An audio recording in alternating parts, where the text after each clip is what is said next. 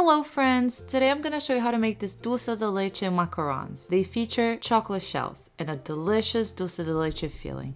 I have a video showing how to make Dulce de Leche. I'm going to link it down below. But my favorite method to make Dulce de Leche for a macaron filling is using the pressure cooker, because the Dulce de Leche will be super firm and it will hold up nicely. If you enjoyed this video, give it a thumbs up and subscribe to my channel. I post new videos every week. So first we're gonna make the chocolate shells. Place a bowl over a pan with barely simmering water. Then add sugar and egg white powder to the bowl and whisk them together. The egg white powder is optional, you don't have to use it. Then add the egg whites and whisk the mixture until the sugar has completely melted. It should take a couple of minutes.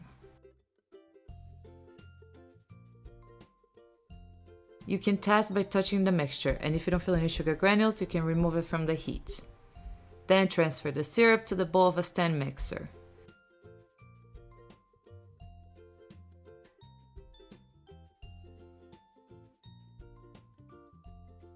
Start whisking on low and then gradually increase the speed to medium and then to medium-high.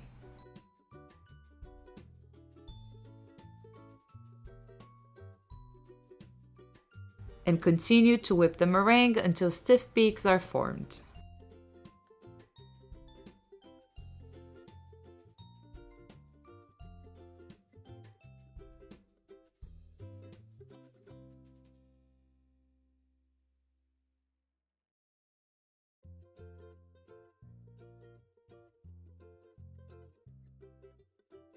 When you pull up the whisk, the peak should be shooting straight up. They should not be bending down to the side.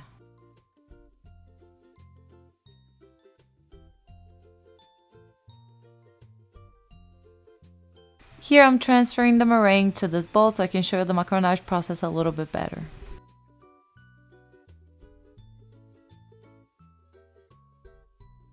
Then pour the sifted powdered sugar, almond flour, and cocoa powder into the stiff meringue. And I also like to add a little bit of brown food coloring to deepen the color. Start folding with a spatula.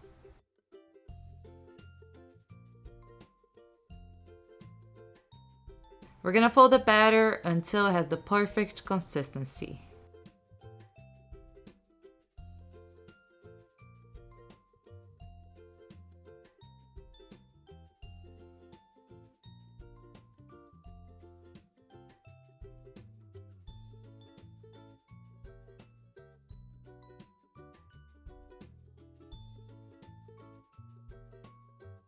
And here you can see towards the end of the macaronage, I like to always squeeze the batter and drag it along the walls of the bowl to get rid of any major air bubbles. You know it's time to stop folding when the batter is flowing slowly and effortlessly off the spatula. And you should also be able to draw several figure eights with the batter that's flowing off the spatula. Transfer the batter to a piping bag fitted with a round tip.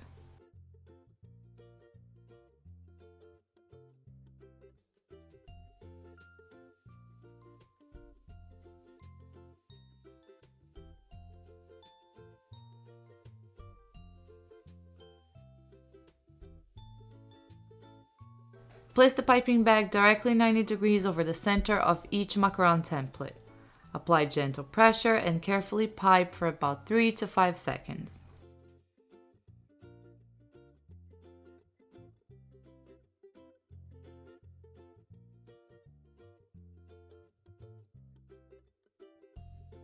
Then bang the trays against the counter or against the palm of your hands to release any air bubbles, and also use a toothpick to pop any remaining air bubbles from the surface of the macarons.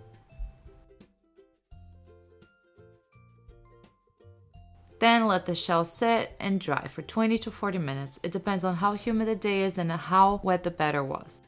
The macarons are ready to be baked when you can touch the surface of a macaron and it doesn't stick to your finger. Bake in the preheated 325 Fahrenheit oven for about 15 to 20 minutes.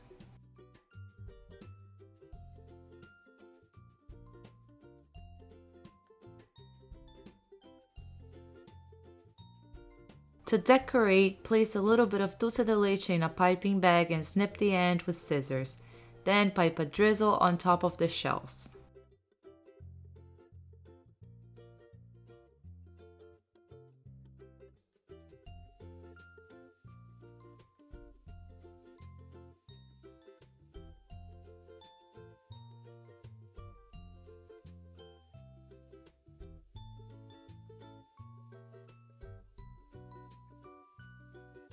After piping the drizzle, I placed salted caramel calibo crispearls on top of the dulce de leche drizzle.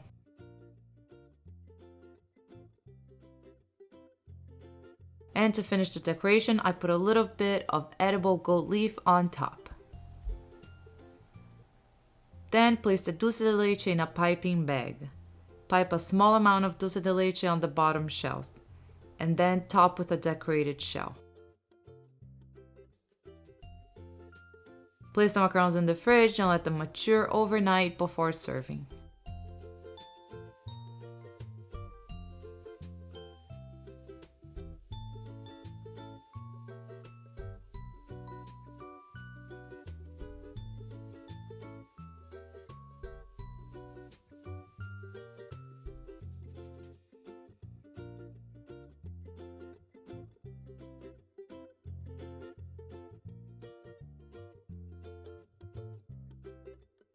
I hope you enjoyed today's video. The full recipe is going to be on my blog, paisandtacos.com. I'm going to put a link down below in the description box. Thank you so much for watching. Bye!